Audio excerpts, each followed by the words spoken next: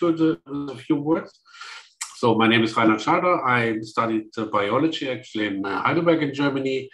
Then I went to the EMBL in Heidelberg, spent there 8 years, I think. Then we founded a company. I went to the US for 2 years in Boston to have the US operations. And then I came back to Germany, also working for the company. And then in 2003 or 4, I think I went back to the EMBL to become a group leader there.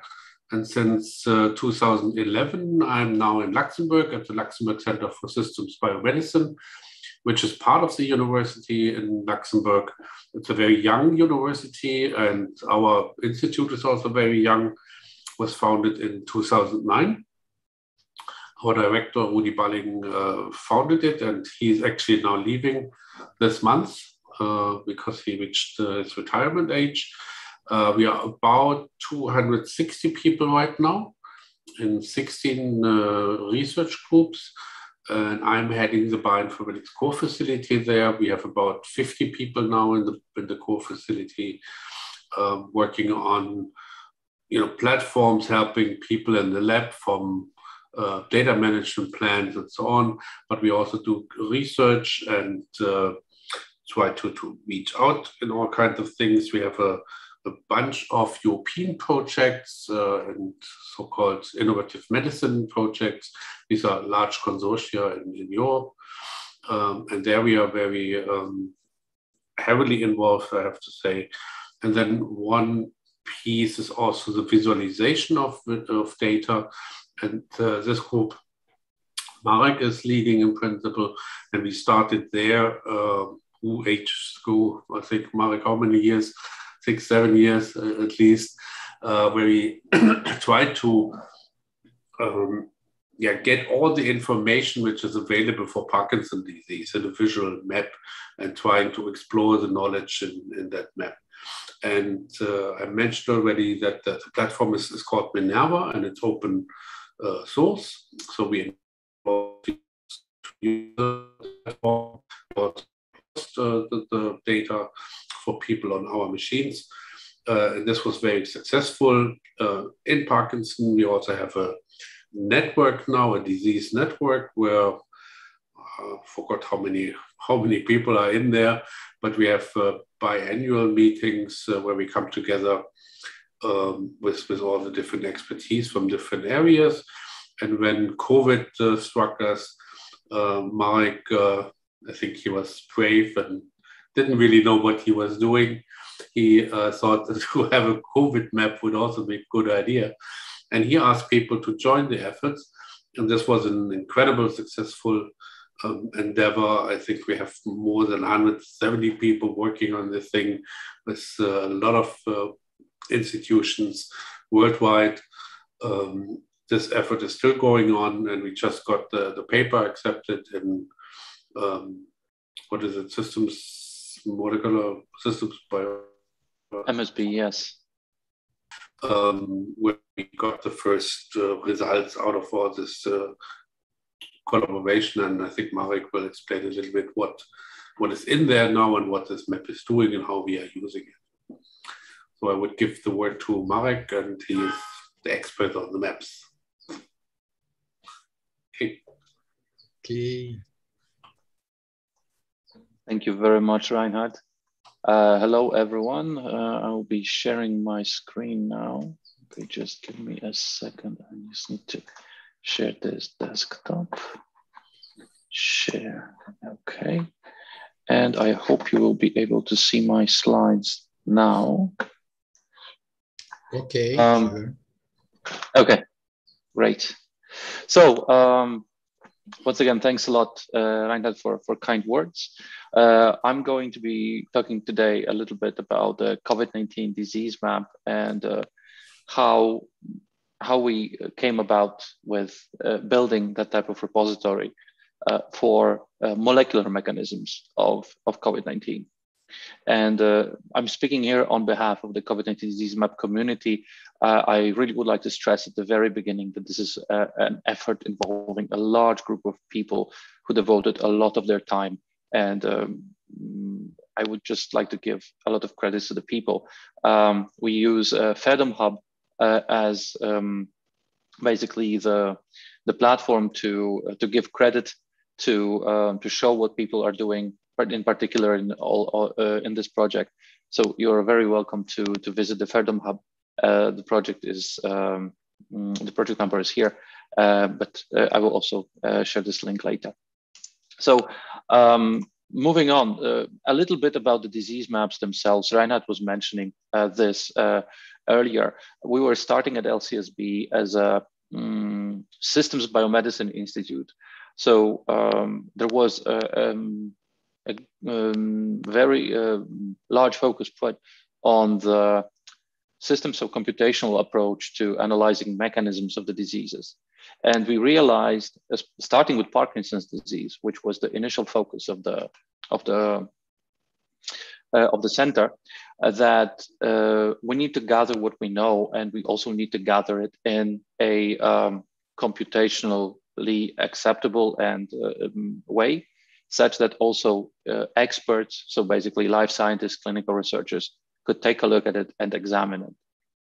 And the disease maps as a paradigm, these are basically models, conceptual models of diseases, which are primarily focused on knowledge-driven, so what we know about the mechanism of the disease, driven data interpretation and modeling.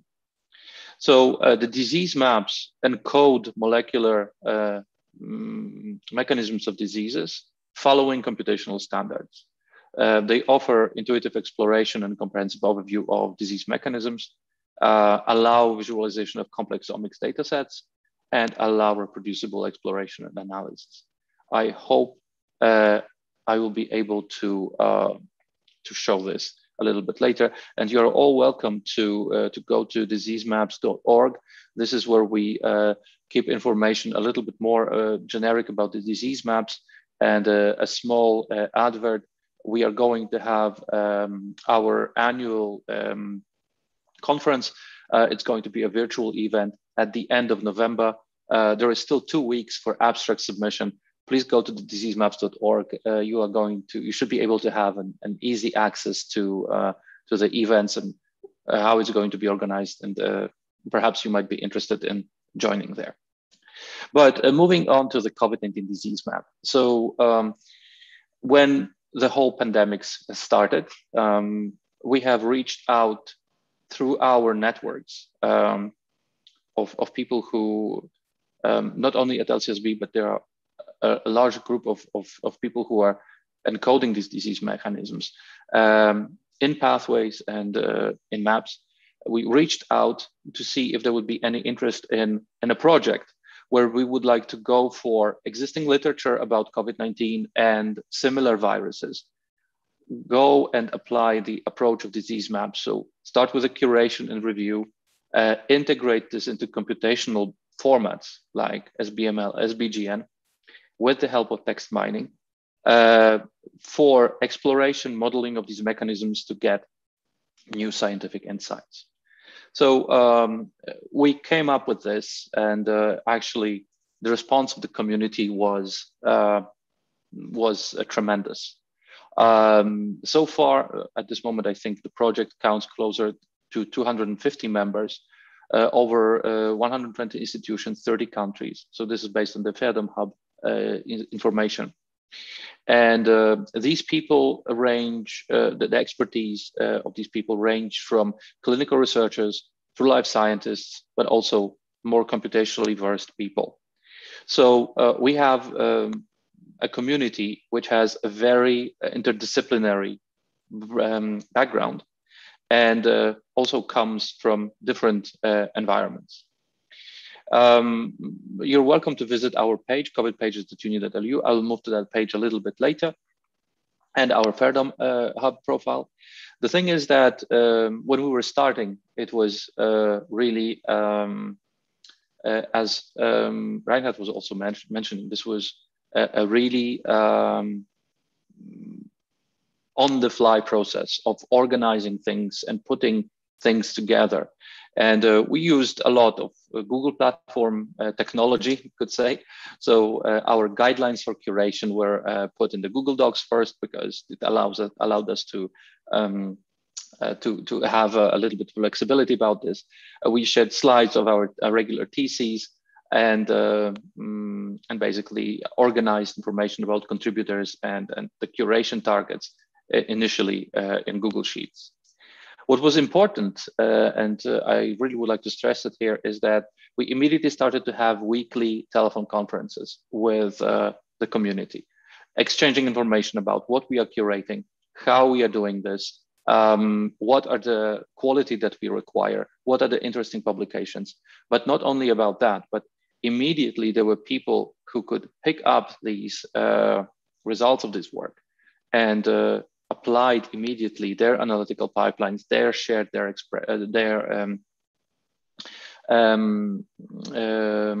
experiences with the knowledge that was being built. And this was a very, very quick feedback loop where people spoke to each other, and they are still speaking to each other very intensively. And this allowed us to progress very, very quickly. So if I could highlight 3 areas of focus of the COVID-19 disease map project, it was curation and content sharing, basically to make sure that the knowledge that we are building, the diagrams that we are building for the map are of good quality, and the knowledge is represented in a way that can be interpreted. And we also needed to coordinate parallel efforts. I was working previously on different disease maps projects, but this was my first time when we were having a situation when we had, I think, 20 different curation efforts in parallel. And these people needed to talk, exchange. And this was one area that we decided to focus. Another one is integration and interoperability. I think Miguel mentioned this before, that it's very difficult to put different pathways together. They are often put on different resources, as we will see in a moment.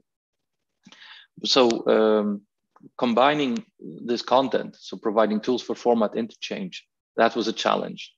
What we also wanted to do is to support curators by having text mining and interaction databases, bioinformatic interaction databases, as additional source of knowledge, such that we could quickly point out or fish out interesting new targets or new pathways which can be curated.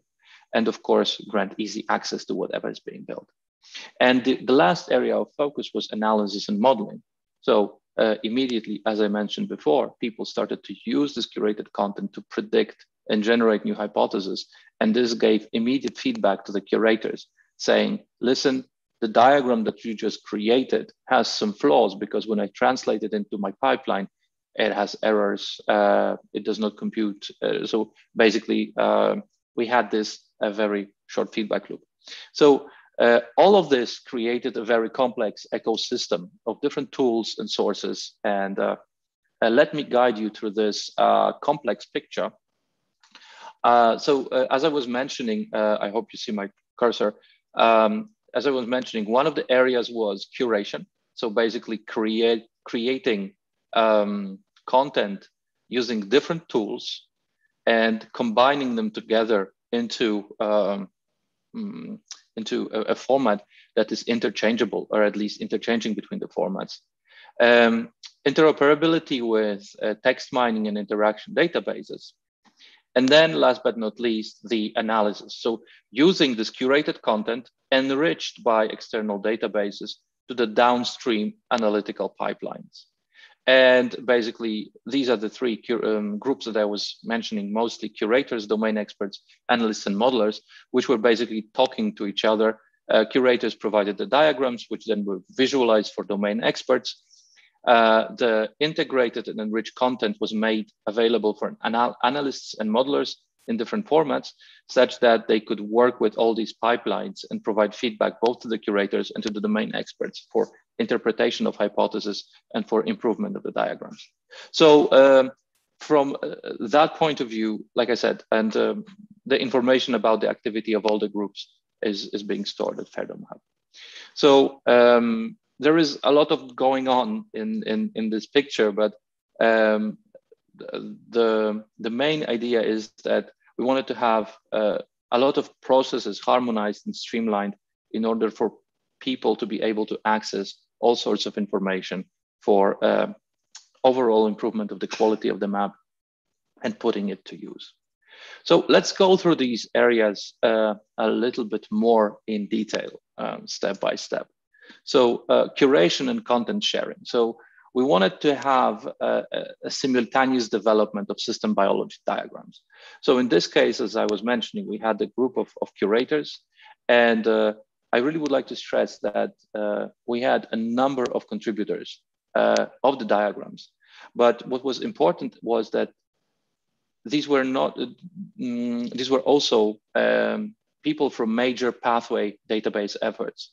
So we immediately got in our project people from Wiki Pathways, from Reactome, and a lot of independent diagram designers who basically were building their diagrams using tools like Cell Designer, New Editor, and so on.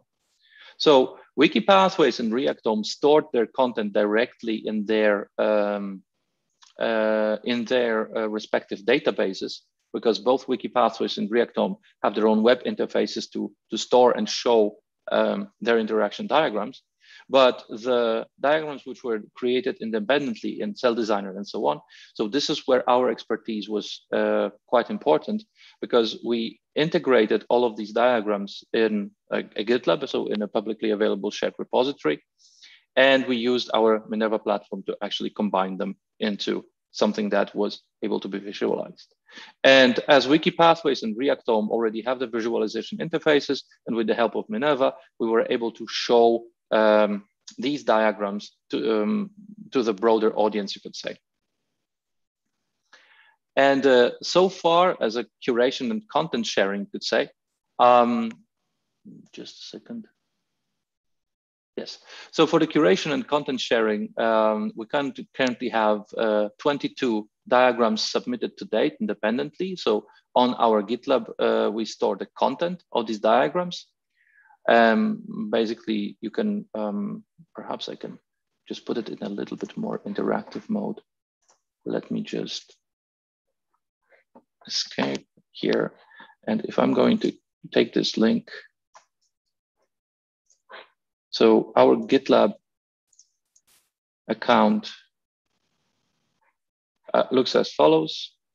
So basically you have the curation efforts of the independent curators available here. All is version controlled. And what we try to do is, for instance, for the apoptosis, you have the README, which has a small description of the diagram and has the creators of the diagram and potential contributors mentioned in here. So this is how we try to store this information. And you have some versions which were provided by authors along the way. So this repository contains not only the diagrams, but also some workflows and analytical scripts. But from that point of view, what I wanted to stress is that the independent diagrams are openly accessible, similarly to actually what happens with the Wiki Pathways and Reactome. They also have that. I will get back to this in a little while, but let's get back to the presentation. So we have 22 diagrams submitted to date on the GitLab. In the Wiki Pathways collection, I believe there are 19 diagrams available, and Reactome SARS-CoV-1, SARS-CoV-2. There are 2 big maps available there in their collection for view. And actually, if we take a bird's eye view on this, even though these diagrams are, could say, a set of independent or separate to a certain extent diagrams of different aspects and different mechanisms. So this is these are the diagrams in Wiki Pathways. These are the diagrams of platform independent diagrams, and this is how a Reactome looks like. Still, they are interconnected, and we are working on cross-format translation or move to that. So when we have a diagram, so this is one of the diagrams built in one of the tools that we are using often, Cell Designer. So this is the diagram built for apoptosis pathway. And the thing is that you see it in Cell Designer, but because of our translational tools, we also can translate it from Cell Designer to original to SBML with layout and render, to PathVisio, which is basically a tool for GPML handling for wiki pathways, and to SBGNML. So we have some decent possibility of translating these diagrams. And as you see, this is done automatically. As you see, to a large extent, the layout and the content of the diagram is being preserved in between formats. Of course, there are some caveats. So if we'll take a look at only one of these, we have one interaction, which is an unknown inhibition. So the curator didn't have a complete confidence that the complex of BCL-MCL1 and BCL2L1 is inhibiting the activation of BAT-BBC and BCL2L11. So this was in Cell Designer represented like that. As a matter of fact, SBG-NML does not have that type of interaction. So this was not translated at all.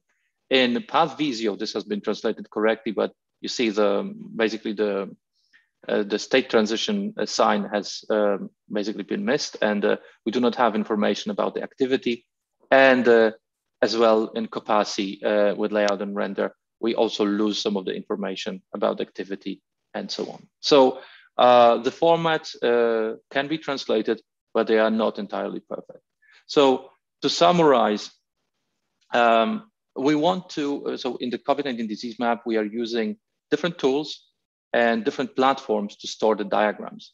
And this way, we are trying to achieve the goal of having simultaneous parallel development of systems biology diagrams describing SARS-CoV-2. And so far in the project, we really can harmonize diagrams from independent curators, Reactome and wiki pathways. And for that process, really standards and guidelines are key to let the curators know how these diagrams can be built and should be built, what information should be annotated, and how it can be, how it's going to be used downstream. What's important is we applied a very simple and underestimated tool, which was a review checklist, which basically was a set of very simple very simple guidelines. I think a page or a page and a half long, which then it was an effort, but diagram per diagram, we had a review TC with all the curators, and we were going through the checklist. Are all elements represented like that? Are all reactions represented like that? Have all COVID-19 proteins, SARS-CoV-2 proteins, are they annotated properly? Are they represented properly? And so on and so forth. And this was a very, very simple and very powerful approach to actually harmonize across these groups. So still, we still face some challenges. We have a lot of tool and format specificities. Just a small thing. Still, there is no good representation for complexes across all these tools.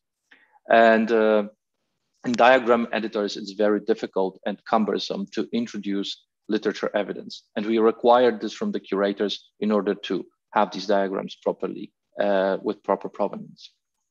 And last but not least, because we have different pathways which describe different granularities of cellular and molecular biology, they are quite often difficult to combine. So metabolic pathways, very difficult to combine with signaling pathways and with gene regulatory pathways and so on and so forth. So there are still some challenges on how to meaningfully bring this content together, which leads me to the next challenge of the project, which was integration and interoperability. So as I was mentioning before, we have an interchange between different systems biology layouts, a format, the networks are available in the diagrams are available in network format. So simple interaction format, cytoscape, RDF, and also in formats allowing modeling. So SBML qual. So we, as I was mentioning, we were integrating this with interaction databases and text mining to suggest new interactions for curators, complete network models, and this way speeding up the entire process of building the map.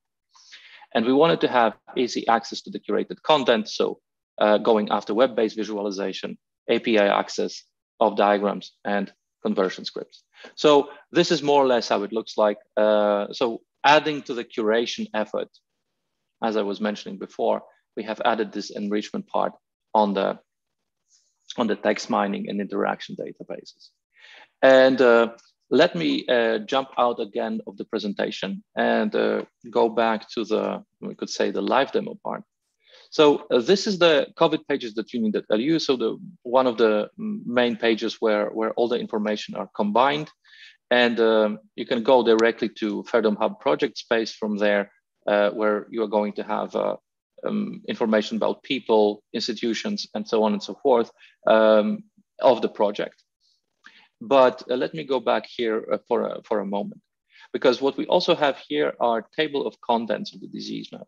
So these are all specific diagrams listed here with the source that they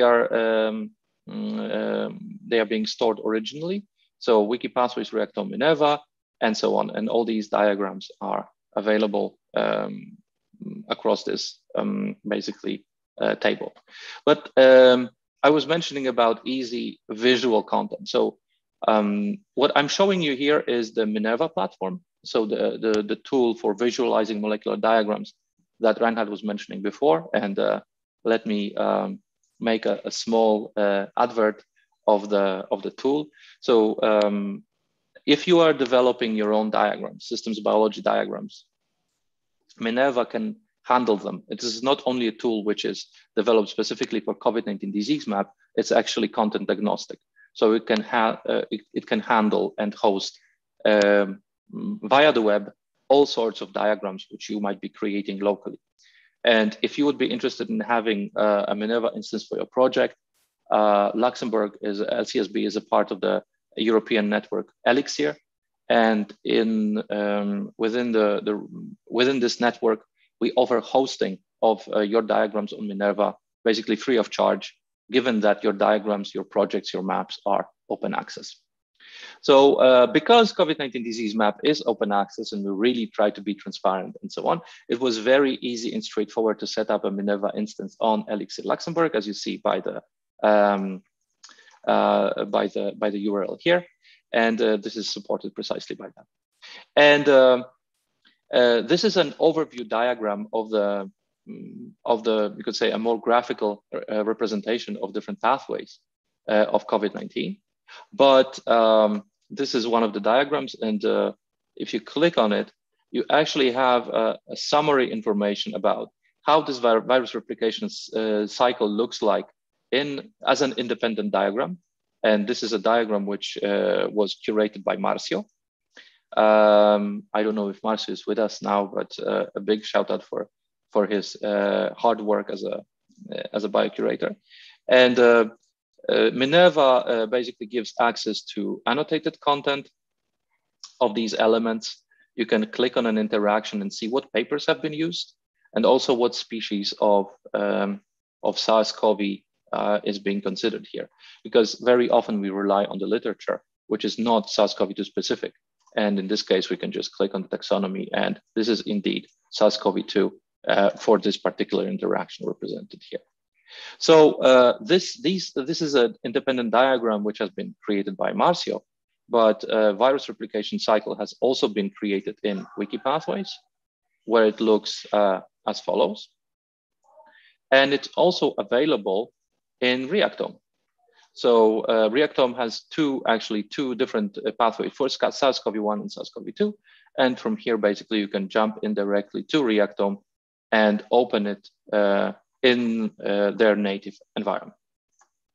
So this is basically the platform that allows us to have access, and Minerva allows you to search for elements. So for instance, if I will be looking for ACE2, one of the very obvious targets for SARS-CoV, you are going to see that ACE2 is a target found in virus replication cycle, coagulation pathway, and endoplasmatic reticulum stress. So if we are going to go to ER, you're going to be directed to where AC2 is being curated. And this is one of the interesting and challenging parts of the,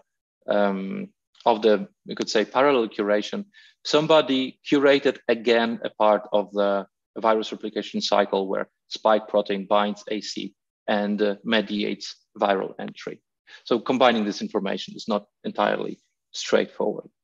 But still, all these diagrams are available and they are browsable, and you have access to all this content via a programmatic API, which automatically, or basically which makes it easy to make use of them, and gives an easy access to domain experts to take a look and see if the knowledge represented here makes sense or needs to be corrected. So this is the Minerva interface for this, for browsing of the content. I'll be back here for a moment, in a moment's time, when we're speaking about visualizing omics data. But for the time being, let's jump back to the presentation. So we have integration of externals. So we have 3 visualization interfaces combined together in a map. And on top of that, we would like to put interaction databases and text mining. So the thing is that if you are going to take a look at formats provided by these tools, is that these formats are not very compatible. And one of the challenges is bringing them together. One could say one of the challenges would be putting them to work on the map in the first place. But please remember that actually the people who develop these tools are in our consortium, so in our community. So for us, it was very easy, and it was a fantastic experience to have, for instance, directly people working on OmniPath, like Tamas Koczmaros or Desho Modos, who are basically developing this together with Julio Saez Rodriguez. And they could help us saying, okay, you need to do this like this in order to have access to the interactions. Or for Indra text mining tool, we had help directly from Ben Giori and John Bachman from Harvard. And for BioKB, this is our own internal text mining service. So we immediately were able to access people developing this. So this was very, very, very helpful. So how it worked was that we went across the diagrams that we have. These are actually diagram groups that we have in the map. We took, these are the elements which are without the frame. We took elements which participate in these diagrams. Some of them are actually crosstalks, like here you see that MyD88 participates in many different maps. And we asked text mining interaction databases, what are the other molecules targeting this, which are not yet in the map? And you see just from this simple exercise, the elements in the solid frames are the ones which have been proposed by external information sources as plausible targets to the molecules which are already in the map. So we have tested a couple of these hypotheses, basically took the molecule, took the knowledge which was provided by text mining and evaluated it.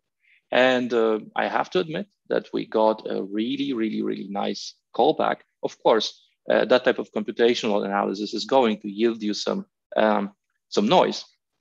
But a lot of this feedback that we were taking a look at the candidate molecules was very good quality. So something that a curator can immediately take a look at before starting another PubMed query, before starting to dig through preprints and so on. So that was a very helpful, you could say, process or workflow to build up the contents of the map. And so coming back to the integration of external sources, we wanted to give access to structured annotated content in bioinformatic databases. We got programmatic access to a number of these resources, a lot with a lot of help of people actually developing them. And but unfortunately, still there are some challenges, like no unified format or workflow for resources because of different formats that they have. Very often these tools use different identifier schemes. So coming up with a reasonable mapping between them is really challenging thing to do. and visualization of these results for curators is quite difficult. The diagram I was showing to you before looked very nice, but it required some work to prepare it in a figure-like view. But giving an access to a tool, to a curator that somebody could very quickly browse through these candidates, this is also not a very straightforward thing to do and something we are still fighting with. So for the analysis and modeling, it was very nice to see that already in the early days of the COVID-19 disease map, people started to work with the content, and already a couple of months after we started to release some of the diagrams, they were used in different types of analysis. So it was a interactome analysis and analysis of signaling pathways. So interactome analysis was based on pure network analysis with random walks. Analysis of signaling pathways was with a tool called Hypatia. We participated in the hackathon where Boolean modeling was used to prioritize drugs for reproposing for COVID-19 disease map. And some early work was also done in kinetic modeling for flux balance analysis for some particular aspects of metabolism in alveolar macrophage. I wouldn't like to go to details into this. What I wanted to show you is that we had that type of activity very early in the process. It was very helpful to spot all sorts of problems in the contents that we were building, but also it helped us very much to frame the goals of the entire project, like why we are gathering all of this, what would be the analytical endpoint. So the thing is that the diagrams are, in essence, to provide, on one of the endpoints is provide input for analytical and modeling workflows. So in this big diagram that I was mentioning, this would be the endpoint where we take the integrated diagrams, so Wikipathways, Reactome, GitLab content, and we can feed it to all sorts of analytical downstream endpoints. So for the progress, we actually have API endpoints for a range of workflows across formats because Wikipathways have an API endpoint, Reactome has an API endpoint, and the Minerva platform for the independent diagrams also offers one. So this can be used for a range of workflows, reproducible workflows, I have to admit, I have to point out. And we already have some first analytical results discussed with curators and domain experts. And this also helped with diagram development. So, but of course, we at this level, we also face some challenges, mostly agreeing on diagram granularity.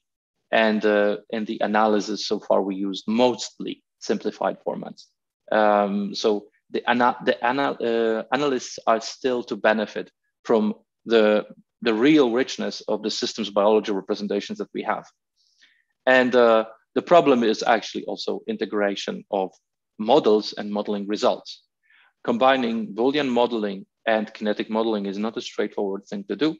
But even if you recall before, we had granularity differences or differences in scale between different diagrams. So even if you use the same tool to model two different diagrams, it's very difficult to put two results together because they might be representing events on a different temporal scale. Then having results and reasoning about them is also a very challenging thing to do. But I would like to recap on the entire process, going more closer to an end of my talk today. So our aim with the COVID-19 disease map is to build a computational systems biology repository of COVID-19 mechanisms. It's a bit of a mouthful, but the thing is that we would like to focus on the computable repository of COVID-19 mechanisms, but also something which is visually explorable. So coming back, the main goals and the main areas of activities is to simultaneously develop these diagrams in the way that they are harmonized, at least to the extent, to maximum extent possible. We would like to immediately give access to all this content as much as possible, such that our analysts, but also everyone else, the research community, can immediately benefit from it. if you recall, the entire goal of the process was to support COVID research. So if we are going to build some diagrams and then we are going to lock them up, it doesn't make sense. And we wanted to, by engaging analysts, bioinformaticians, we provided them with the input for analytical and modeling workflows, but also we were able to assess how good our diagrams are for that purpose. And what I really wanted to also mention is that I'm presenting the outcomes of a work or contributions of over 200 people. So what I really would like to emphasize here at this level is that there were some key ingredients to this setup which made it community effort. And two things that I would like to emphasize the most was we really were transparent about our goals and contributions. We had transparent communications about everything. Very early setup, a mailing list, Slack channel, everyone was admitted. Whoever wanted to do anything was immediately admitted to all the groups and so on. Regular weekly TCs. For a year and a half, right now we are actually changing the schedule, but for a year and a half, we went 2 TCs in a day in order to accommodate people for, I think we had people from 11 time zones. So in order to everyone to be able to participate, the core team was there for both TCs, and people joined in according to their time zone, whatever was more convenient. And the second key compartment or second key component of this effort was that we focused on data and analysis standards. So we wanted to have everything opened. Again, everything went to GitLab. We early focused on which systems biology and not only standards we would like to have for different content. And this allowed us to actually put all of this together. So I hope this picture right now is a little bit more understandable to you and a little bit less scary. I still find it very impressive. And it's only impressive because each of these elements is an effort of a group, of an individual contributing their knowledge about something. And this allowed us to make this fantastic, you could say, combination or a puzzle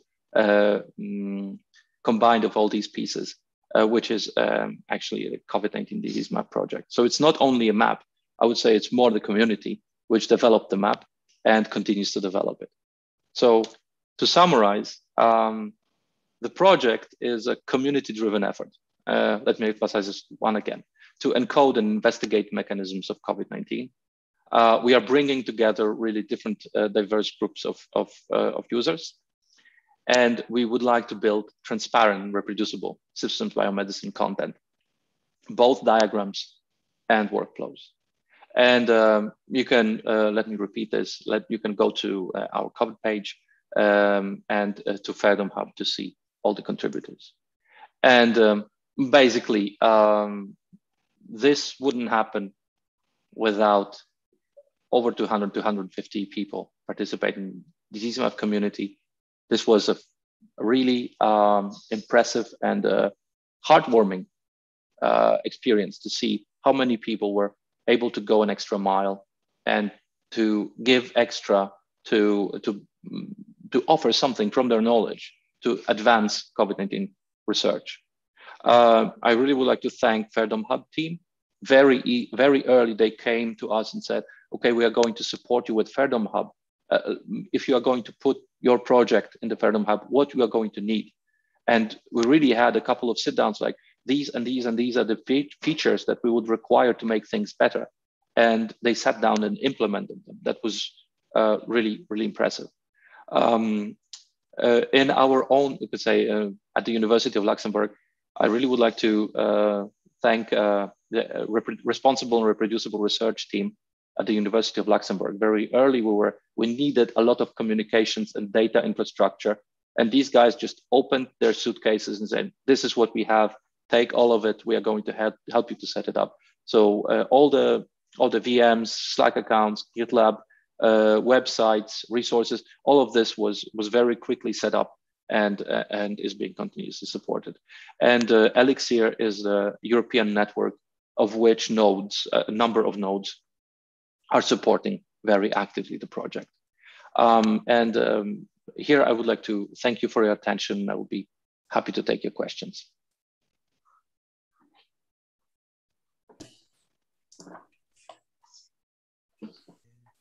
Okay, thank you very much, Marek.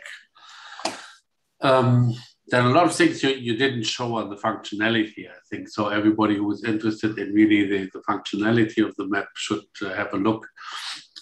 You can search for chemicals, for publications, for whatever. You can show protein structures. You can show protein structures, yeah, everything's in there. So it's a lot. Yeah, if you'd like to open the tool and show some details. Mm-hmm. Like some aspects of the COVID that are more deep in the map. Yeah, so this is what Reinhard was mentioning. It's you know, if you open the virus replication cycle, you can you know, you can see the exact details of the things, but something that indeed is possible to do is to, for instance, immediately visualize a protein structure. This is AC2 structure.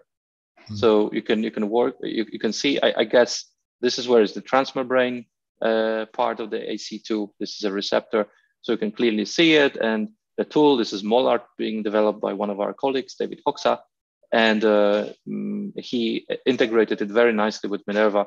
So you can have this. Ah, yes, and I forgot to mention about the analysis part, is that you can show omics data positioned on top of the map. So for instance, these are the cell-specific data sets. And for instance, these are for different types of airway secretory cells. And if you see, for instance, if we are visualizing them simultaneously, we see that only the type 3 secretory cells have some differential expression in the virus replication cycle. If I will go there, I will actually find out that only in these respiratory parts, I'm going to have TMP RSS2, which is one of the cofactors of viral entry. So that would mean that viral entry might be primarily mediated by airway secretory cells 3. And coming back to the overview, you can also take a look how these are being expressed. So you see that kynurenine synthesis pathway is also one which is rich for these particular cell type, and there are pathways which are equally populated by or similarly populated by different cell types. So Minerva gives you this, and as Reinhard was mentioning, you have a lot of other functionalities, like you can also search for let's say drug targets. Aspirin is one of our typical targets. Okay, that's the drug.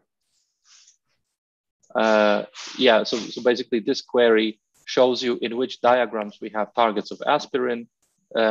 If we would like to add, we can, I think, dexamethasone. So we can also check the targets of dexamethasone.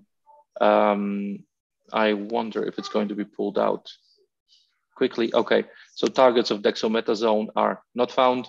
So this is automatically being pulled from Campbell and Drug Bank. So probably these are not yet updated. Oh, well, I most likely typed out drug in the wrong way because it's not mentioned here. Is chloroquine being found? Let's try to find chloroquine. Okay, so we have chloroquine and we have targets of chloroquine like toll-like receptor 9 and so on. So you can basically look for, if we are going to open the interferon pathway, we are going to see the targets of one drug and the other drug. They have slightly different. You are still into Minerva, right? Although yes, this representation reminds me of Reacton. a little bit? Well, Reactome also intrinsically follows systems biology graphical notation, a process description format. But actually, they work so much with complexes, right? Everything's a complex there. As a matter of fact, yes. Diagrams represented in Minerva also can show that. But what we do is we try to show contents of the complex. So I remember that in Reactome, you need to expand it. And here, basically, things are shown like that. They have those double dots. Yes, both approaches have their own advantages. Like Reactome, complexes can be more compact, but when you visualize data, you are not going to be able to show them inside of the complex. So this is going. So this is something. I like it. I like it your way the most. Mm-hmm. Yeah, and what you hear in the background are my children having dinner. No, sorry for that. Okay. Marek, there's a question in the chat. Yes, just a second. I'm just checking. So, of a discovery made possible due to the due to these maps. I don't recall correctly at this moment. So there is a second paper. We have a paper in preparation which summarizes all the findings that were taken. But if I recall correctly, there was some Boolean model analysis which shown one of the interferon-1 pathway targets as particularly sensitive target for drug perturbation for downstream COVID response. So this would be one of them. To be honest, I'm particularly not very deep into analytical results, and people are right now combining them together into a paper. I am not in charge of that, but there are already some initial findings in this. So I'm very sorry. This was a good question because I don't have a good answer for it. Still, this is the reason to be for the project. So we pay attention to that. That it should be helpful. It should allow that type of analysis and some positioning of drug targets. But one thing that Reactome allows people to do is to upload a RNA-seq experiment and see how the gene expressions are shown in the map. You only have pre-computed gene expression experiments, or can I upload mine? Yes, you can upload your own experiments. The format is relatively straightforward. All you need is to have a user account on the map, because these are publicly available data sets. If you're going to log in with your account, you're going to be able to upload your data sets, and they are not going to be visible to anyone else. So Minerva allows you to do that, yes. Now, this is corresponding to the question of doing some discovery, right? Sometimes you put your data there and see how the genes are reacting. Yeah. Indeed. This also allowed us to actually, there was a question about the cell specificity of the mechanisms in these diagrams. And this is one of the answers that to that question, is that you can take a diagram which describes general mechanisms of viral infection, and then you can project cell-specific data on top and see which molecules are actually active, and then you can derive the signaling pathways or basically the routes in these diagrams which are specific for different cells, or at least you can reason about that. I'm seeing yes. Gabriel wants to ask something. Yeah, I'm here. Marek, I have one question about the data and also the curators' work, because during this pandemic we had a hush for knowledge generation about COVID-19, and we know that instead of the creation of a lot of knowledge. We created a lot of data, and often we see some kind of a spurious interpretation of this data. So how do the curators deal with these thousands of papers and the possibility of spurious information?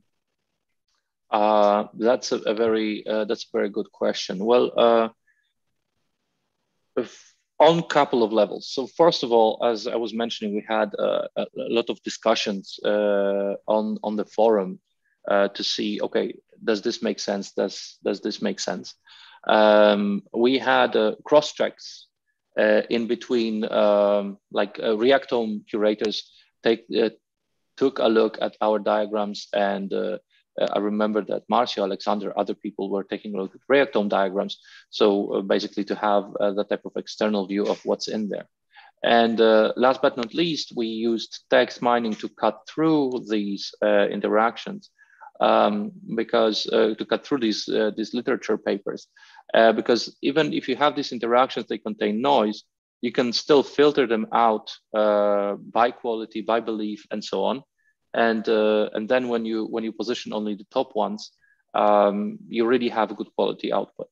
So a couple of things like that. So first of all, by you could say interpersonal communication about what's being represented. Second, also by taking a look at how many papers discuss the same problem. And third, by reaching out to external knowledge sources for confirmation or for ideas. Yes, because I was imagining if you could implement something like a voting system. So there was a kind of evidence level to support each direction. So you can be it can be based on the number of papers saying that same thing, or maybe one specialist go there into the Minerva environment and kind of flag those problems or those interactions that they know that it's real. Well, Minerva allows you to comment directly. You have in the right, under the right click, you have the add comment functionality, and you can pin it nice. to an element or to an interaction. So that type of feedback is always possible. From my experience on a number of curation projects, you would be expecting that people are going to be commenting, but usually they don't, unfortunately.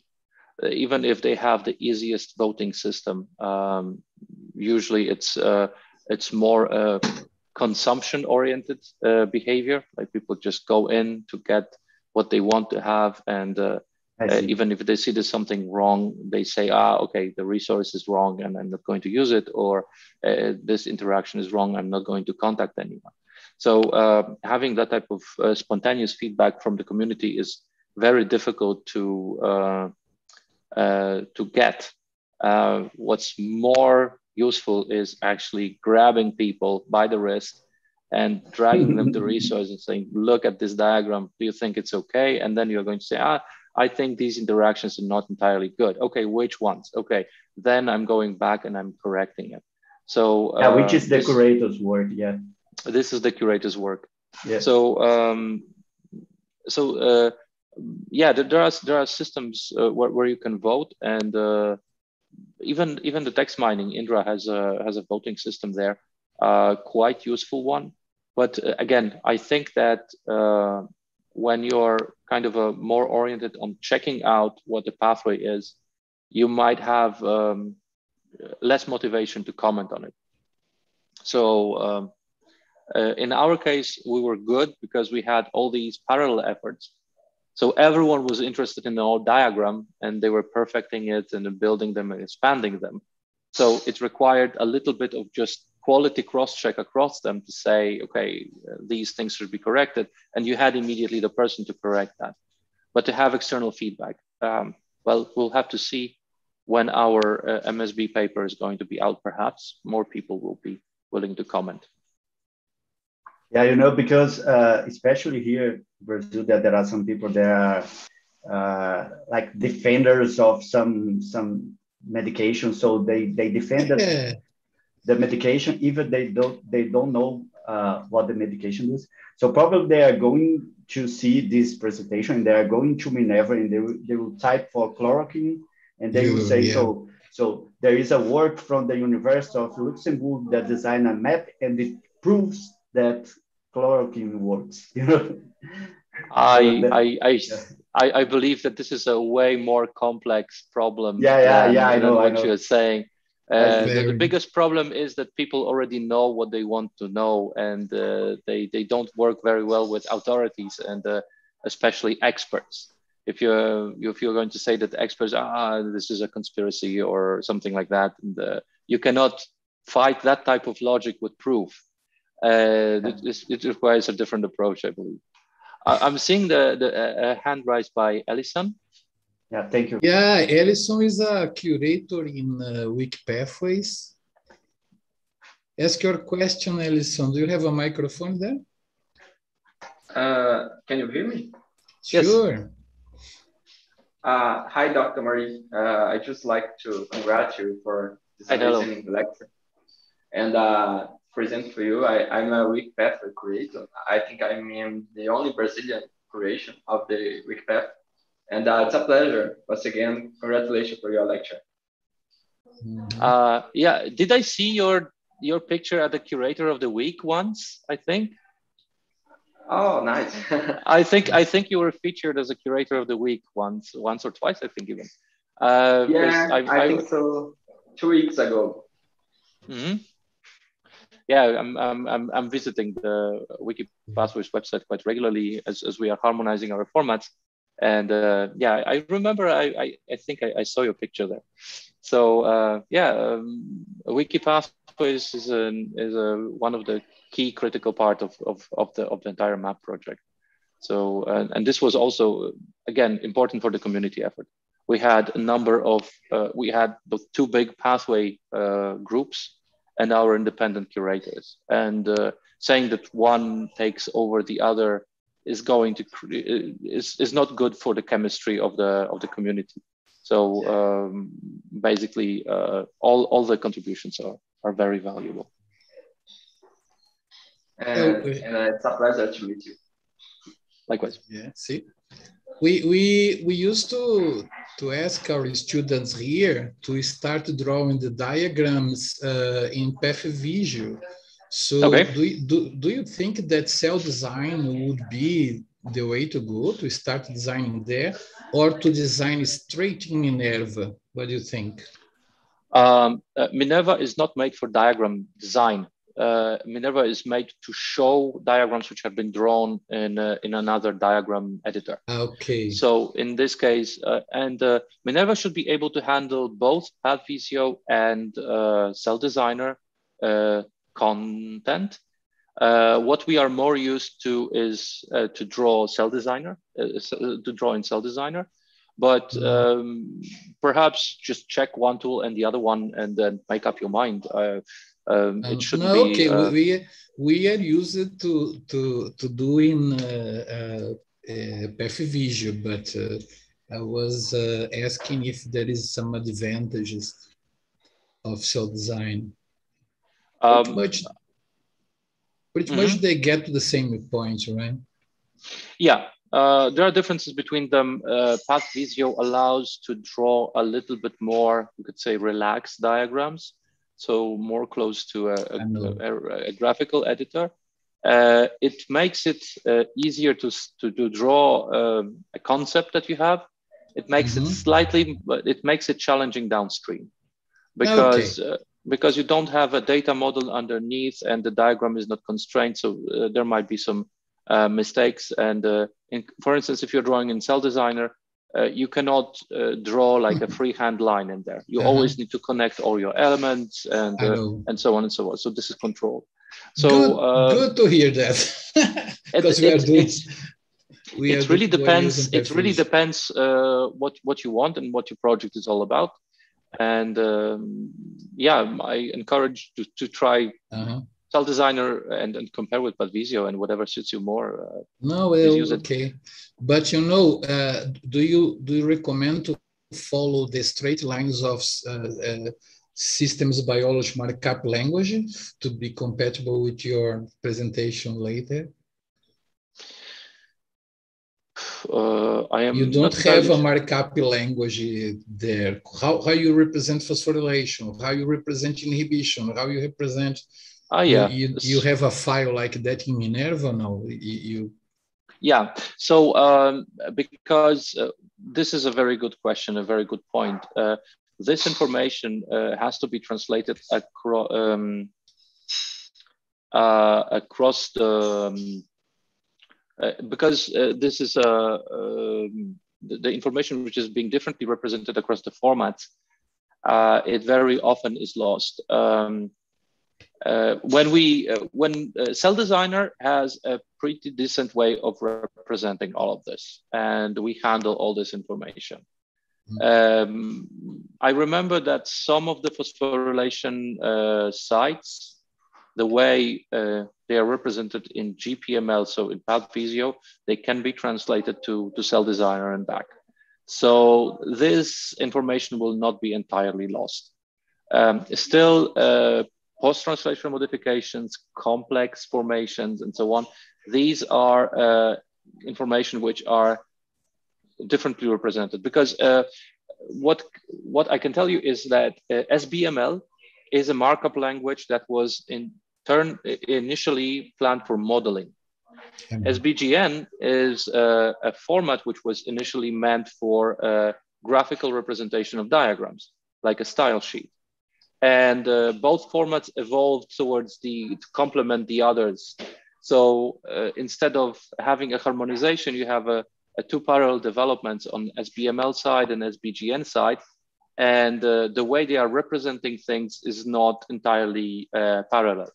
Because in SBML, you represent this on the modeling side, and the graphics comes later. In SBGN, you are wondering how you're going to draw it and then how you're going to model it. So there are some discrepancies in between them.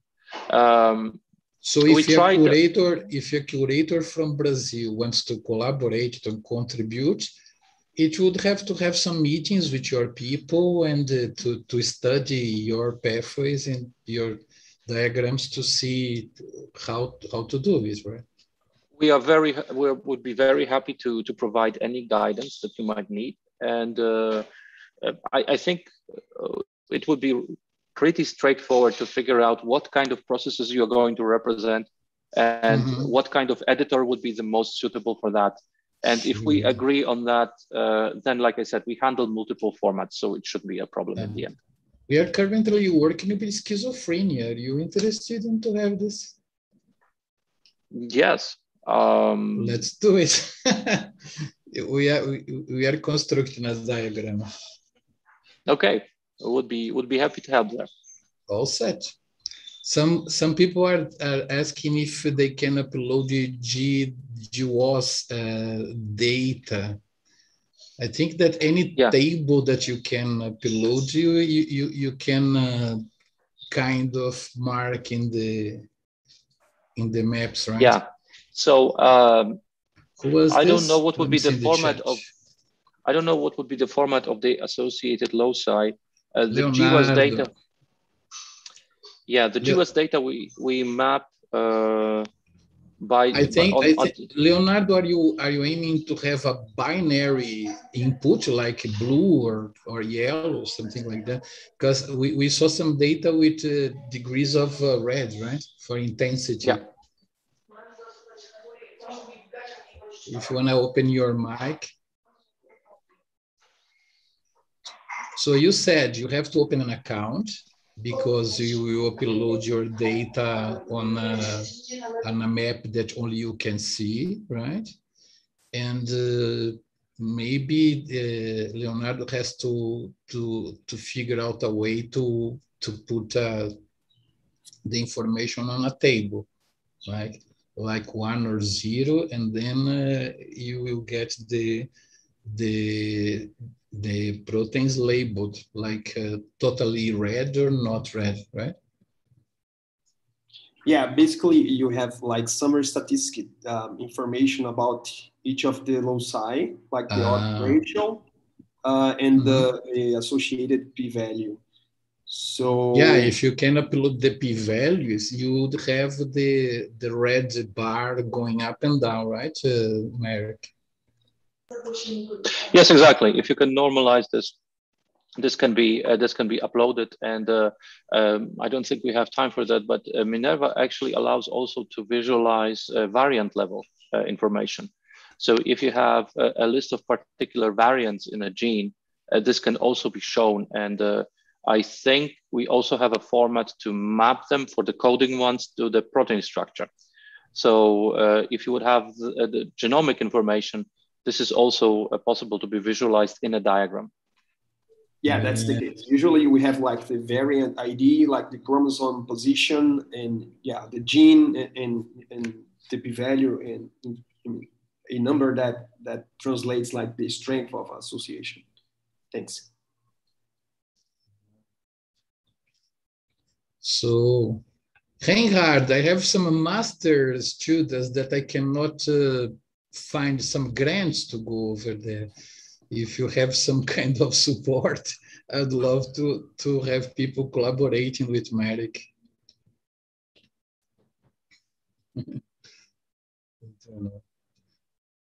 But we can go online like Marek. We'd love to start with this schizophrenia diagram. But as I told you, I have interest on mammary gland development, retina development, things like that. You think that you could host those evolutive based pathways sometime? Yeah, hosting the pathways, I think, shouldn't be a problem. We just would have to train the people to use the tools, and then they could go from there. So it could be also done on a visit. I mean, 3 months visit or whatever, that they get known to all the tools and they practice a little bit, and then they go back and work on the maps. That would be possible, I guess.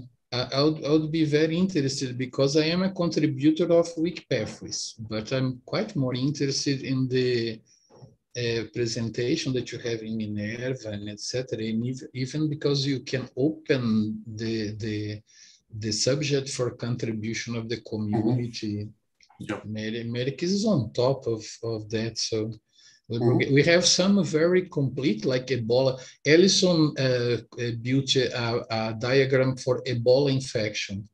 It's great, so, but we cannot fit that in any famous place. So if you are available for Ebola infection, maybe we have one that's ready to go.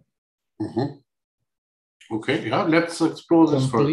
Yeah, it's not in the format like reactome, like reaction by reaction. We had a strong influence of KEGG in the beginning, you know. I was going to ask, KEGG will be a way of that, right? So you don't have a parallel or input or connection or whatever. Marek, you want to answer this? Well, the whole, basically the whole purpose of the disease maps is actually to allow people to host diagrams which are not in the pathway databases. So no, we do not replicate any efforts of KEGG. I think that these pathways are very, very valuable. But the core of our effort is that there are the pathway databases which focus on canonical mechanisms. And there are a lot of people who have, like you, Miguel, mentioned, independent efforts on this disease, that process, the other process, and they don't entirely fit the canonical pathway description sometimes. Sometimes you just need to set it up, collaborate quickly with the community, map some data on top, make it visible and persistent, accessible online. So this is more or less our line of work. And they are charging for access, right? So it's another word. Right now, yes. Yes. Yeah. But they do not represent like that. When they have inhibition, they don't, phosphorylation, they do not represent the protein before phosphorylation and after phosphorylation. So they just put a phosphate there. So it's not interchangeable formats. Yeah. But also, how is the copyright in this business? Like, I see a pathway there, I put in my platform, you know. Of course, people give authorship, right? So you mentioned I based my diagram on mixing KEGG and with pathway from. Yes. Some people might cite KEGG as part of the diagram, maybe even someday. Indeed, when you're drawing a diagram, you can have a provenance for a reaction, saying, okay, this comes from this KEGG pathway and this comes from this wiki pathway. The whole logic being, I don't think there is a point in redrawing any available pathways in KEGG on Reactome wiki pathways, put it in Minerva. This doesn't make much sense. You are always going to be creating like your own version of it. As long as there is an attribution of where does it come from, I think it should be okay. Sure. But sometimes we increase the pathway. With Adriano, we are developing a text mining tool, and we double the amount of proteins. We pick a KEGG pathway just to show an example, and we double the number of proteins in the existent pathway. Just to show the power of the text mining tool. So I love the text mining tool. I love everything. So I would like to be in touch. Maybe I'm trying to do an effort to teach some students to do pretty much a drawing of this, but usually because I pick the genes and I ask for the taxonomic distribution, and with this I try to figure out if the gene is old or new, right? So for Reactome, we have a solution where we upload a table with zeros and ones, and when we hit the play, we have the pathway originating, you know. Sometimes I can show you, maybe I can send to you results like that for you to maybe to get inspired. It's very interesting. You can pick a pathway there, and you can see which reactions exist since the prokaryotes, which ones in mammals, which ones only in hominoids, you know. It's an interesting approach. We applied that for Reactome, but Reactome is too much biochemistry, I think. I wanted to study some pathways like menstruation, schizophrenia, things like that. I want to show. I'll send you. Okay, yeah, send us a few pointers or papers, and then we have a look, and then maybe we should follow up and see what we can see. The Ebola pathway, for instance, by Ellison, would be nice. Yeah, Ebola is kind of a disease too. we can go on, right? Okay, yeah. When Ellison started the master work, I sent a protein that I thought it was important for HIV infection. And he started the study and said, "Wow, Miguel, Ebola, I love this virus." I sent the wrong receptor, and so he moved it to study Ebola instead of HIV. Do you have HIV there, Marek? No, we haven't had a map, but I remember Venkata was very much engaged in a project on text mining for HIV mutations. Yeah, but not the diagram like you did for COVID. I'm very interested to contribute with HIV if you'd like, because of the exchange of cell that it does. It starts focusing on one cell, and when it destroys your immunity, then it focuses on another cell and then kills you. I love to put that on a diagram. That as if database of mutations Yeah, we did a lot of text mining. So, Reinhard, it was great having you guys here. Thank you. What did you think? It was thank you very much. Good? Yeah. Okay. That was great. Thank you very much. It was great, Marek. Great knowing you. Okay. Likewise. Yeah. And I hope we see each other somewhere soon on a real conference. Yeah. Yes. Sure. Okay. Have a nice day, and thanks Plenty for things to Nice follow day. up. Thanks a lot. Thank you guys. very, very much. Thank you. Have Thank a nice you day. all. Bye-bye.